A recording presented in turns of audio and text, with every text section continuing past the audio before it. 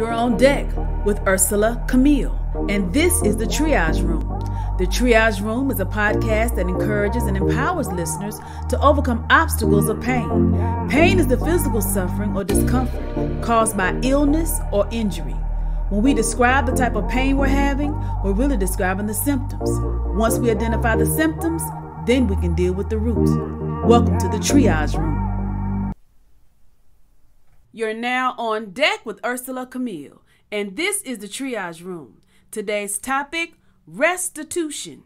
Let's take a look at 2 Kings chapter 8, starting at verse 1, going down to verse 6. Then spake Elijah unto the woman, whose son he had restored to life, saying, Arise, and go thou and thine household, and sojourn wheresoever thou canst sojourn. For the Lord hath called for a famine, and it shall also come upon the land 7 years. And the woman arose, and did after the saying of the man of God. And she went with her household, and sojourned in the land of the Philistines 7 years. And it came to pass at the 7 years' end, that the woman returned out of the land of the Philistines, and she went forth to cry unto the king for her house and for her land. And the king talked with Gehazi, the servant of the man of God, saying, Tell me, I pray thee, all the great things that Elijah hath done.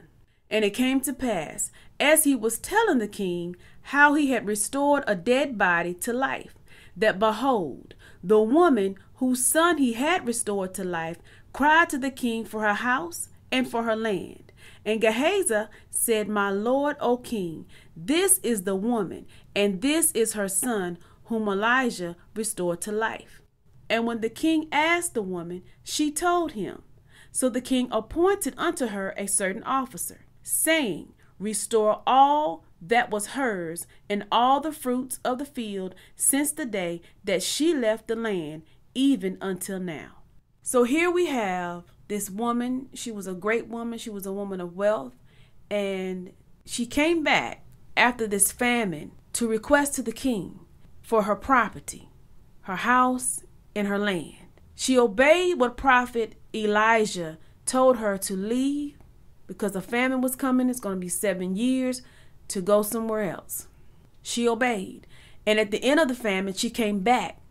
And when she came back, there's others occupying her property, occupying her land. So she went to the king to get what was hers back. But little did she know, there was a conversation happening between the servant of the man of God. Gehazi was having a conversation with the king. And the king wanted to know all the great things that the prophet Elijah had done. So Gehazi was explaining, and as he's speaking, she comes up. So here's the evidence of what Gehazi is telling the king. So prior to all of this happening, some of the events that happened prior to this time, this woman had built this room on her house, and she built it for the prophet to stay there. And during that time, he wanted to know what could he do for her. She was good. She didn't want anything. And then his servant, Gehazi, noticed, okay, she doesn't have a child. So then the prophet Elijah spoke that over into her life, and she ended up having a son. And after having her son, the son grew, was still a little boy, but he was a little bit older over time. So the son was out in the field with the father, and, his head was hurting. He went back to his mother, and he ended up dying. And so the prophet Elijah ended up restoring, bringing him back to life. So all of these events happened till now. The prophet told her to go away somewhere for 7 years because a famine was coming. She did that, came back, and she's like, I want my land, I want my house back.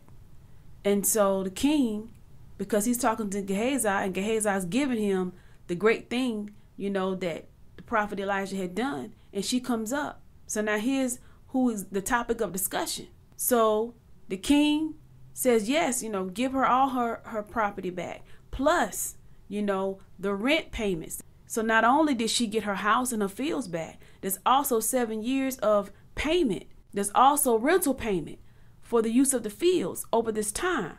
So what seemed to be a setback could be a setback in someone else's eyes, depending on how they look at it. Like, okay, she had this child, and during this time she had this child, the child died, and then the prophet had to, the child came back to life. He restored his life. So now here we are. That played into the king inquiring about the great things that the prophet Elijah had done. So now she's off somewhere for 7 years, comes back. And it's like she hasn't even skipped a beat because she's getting back what belongs to her along with payment. Not only the house, not only the land, but also payment. She obeyed what the prophet told her. She comes back. Now there's topic of discussion as to tell me the great things the prophet has done. And she's in this conversation, her and her son. And it's like perfect timing. Perfect timing for there's no, I got to prove that it's mine.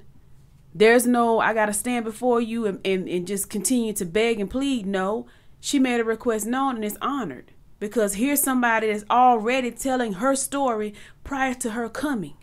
And one may ask, well, why would one have to go through all of this? Sometimes we can experience things in life and it could be heavy, things that we don't understand why. But the Lord knew a famine was coming down the road, down the pipeline.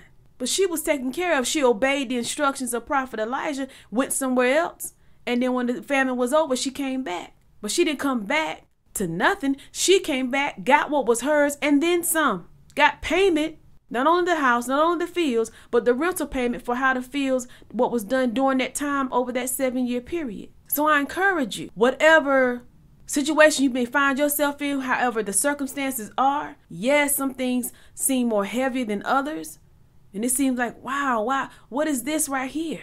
But God already knew what was down the pipeline. He already knew what was coming. At the beginning, going back to the story at the beginning of how all of this manifested, this woman was married, her and her husband, it was just the two of them, and she wanted to build a room for the prophet on her home. Act of kindness. She wasn't looking for anything. She was a woman of wealth. She just wanted to do this for the prophet. And in return, she ended up getting a son. She was blessed to have a son. And even when what happened to her son happened, his life was restored. So she had her son. She went on. She obeyed what the prophet spoke. Gone 7 years to another land. Came back and still got what was hers in return. Got her house back, got her field back, and then received rental payment for the 7 years she was gone. And here's my moment of transparency. For the last few days, since about maybe last week sometime, the Lord put in my spirit the word restitution. And restitution, it means the restoration of something stolen or lost back to the proper owner. It can also be defined as the recompense for injury or loss by the person responsible for the injury or loss. So I began to ponder on that word restitution. So compensation or repayment, restoring back something that was taken, that was stolen, that was lost to the proper owner. So it put me in a place of expectation, not false expectation, but expectation because God put the word in my spirit. So now I'm in a place of expecting. Okay, Lord, you put the word restitution in my spirit for a reason. So now I await for the things that I know that belong to me, the things that I know that I may have done without for a season, the things that I know and I've experienced. And just like the woman that had to leave for a period of time because she went to another land because of the famine that was coming. She listened to the instruction that was given. And when she returned, she didn't skip a beat. So I wait in great expectation, understanding that some things happen in life and it doesn't make sense at the time that you're going through it. But just because it doesn't make sense does not mean that God does not have a greater plan. That the things that God has for us, plans for good, not of evil. That the things that God, the way he does things, the way he orchestrates things, we may not get it. We may not understand while we're going through it, while we're the ones enduring the process. But as this example of the Shunammite woman who, she had to leave what was familiar to her and return and get back what's hers and then some. Restitution, what's yours being restored. So if you've been frustrated, if you've been wondering, what is this? Look at the example of the Shunammite woman to see, yes, she went through some things. Yes, even though what she did not ask for, it was blessed to her. She was given a son. And even her son's life was restored. And as time went on, she was given instruction and she went and did what the prophet Elijah said. And come back and her home is being occupied, land is being occupied. And she got everything that belonged to her. And rental payment for the time, for the years. So I encourage you that whatever it is, whatever it is that you know but rightfully belongs to you, whatever journey you've been on.